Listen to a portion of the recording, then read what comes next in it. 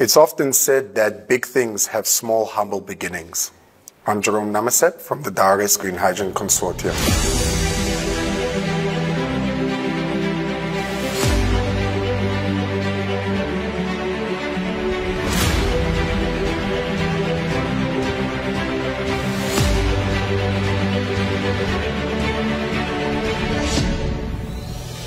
The Daures Green Hydrogen Consortium is responsible for the development of the Daures Green Hydrogen Village. The village is situated in the Daures constituency, which has a population of 12,000 people. Most of these people are subsistence farmers.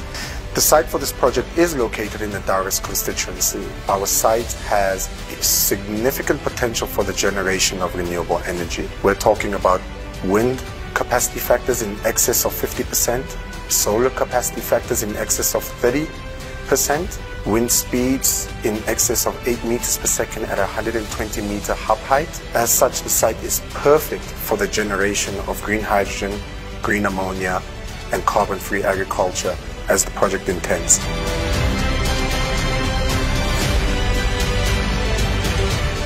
In phase one, our project will be developing and producing 182 tons of green ammonia. This will be based off of 1.5 megawatts of renewable energy.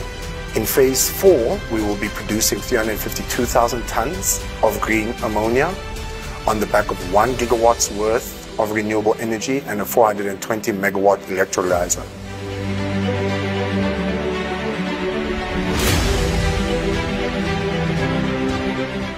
In phase 1, we will have a commencement date or inauguration of the site in 2023 March.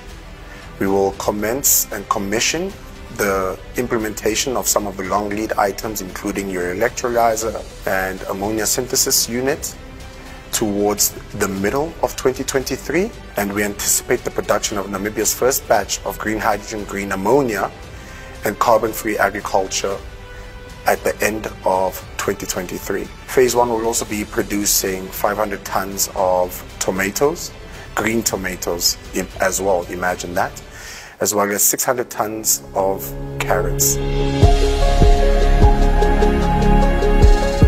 The Daures Green Hydrogen Village starts and ends with the community. Community involvement is a significant part of this project. As such, the Daures Daman Traditional Authority, which governs the area, is a key partner and stakeholder in the development of this project. This is together with the TSEP Conservancy. Both of these entities are project partners. Maybe with the assistance of this project, have some people who are educated, who will be getting experience from the project. Therefore, it means a lot for my community, and would want to see it become a reality. And I will, wherever it is needed, will bring my part to see that my community is part and parcel, not only my community, but the Namibians at large. The community involvement also stretches as far as employment. In phase 1, we will be in a position to provide employment for 50 to 60 Namibians, as well as 100 Namibians during construction. I am so thankful for the government to send this green hydrogen project to us. And it was very important for us because we are living in dark. As I mentioned, in phase 4, we will be in a position to provide jobs for up to 1,000 Namibians.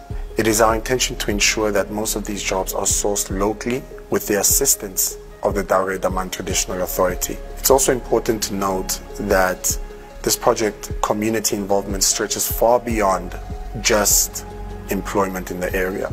We will also be implementing community garden schemes and providing 14 settlements in the surrounding areas with community boreholes as well as community greenhouses. These greenhouses will provide these communities with the opportunity to create economic activity by the planting of their own fruit and veg. The village also commits to purchasing this agriculture that is produced by the community in the event that the community wishes to sell it. The individuals from the community will also benefit from training at the Daures Green Hydrogen Village. This training will focus on equipping members of the community with the skills needed to successfully implement this community garden scheme. The project also features a significant research component. We have the University of Namibia as well as University of Stuttgart as members of the Daures Green Hydrogen Consortium, and they will be conducting research opportunities and activities on site.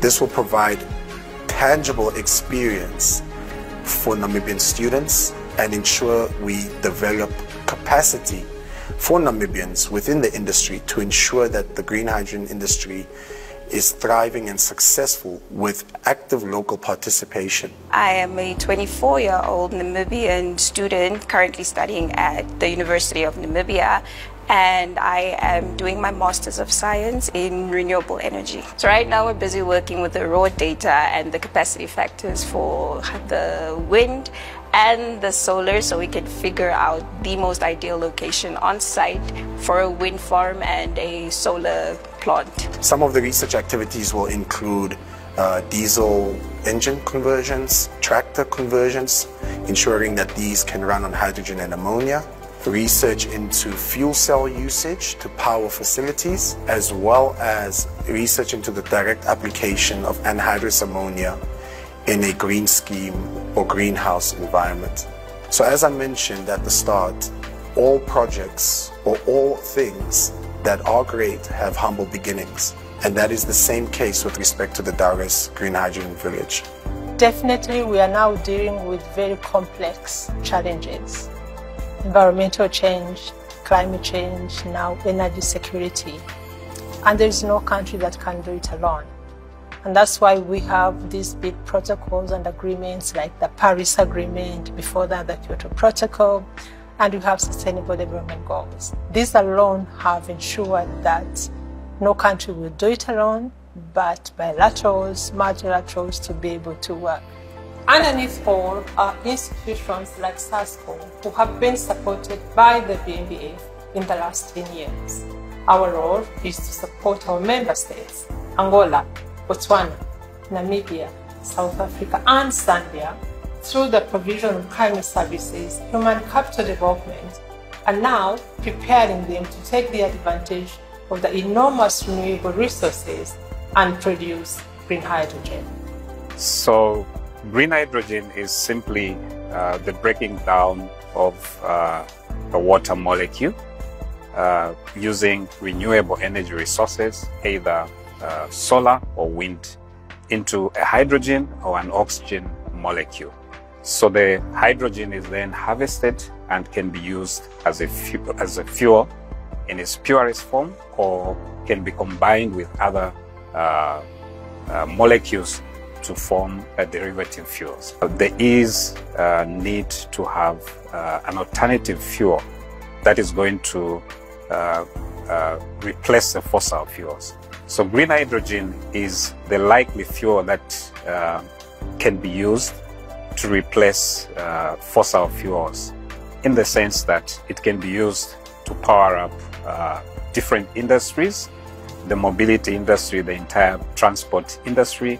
It can also be used to power up several chemical industries as well. And most importantly for Africa, it can be used to make ammonium nitrate, which is used as a fertilizer. And that is where the uptake for Africa stands the greatest potential. This is why the Namibian and German governments signed the joint communique of intent to develop the Namibia Green Hydrogen Strategy, enhance the capacity of young Namibians through the Youth for Green Hydrogen scholarships, and the pilot projects.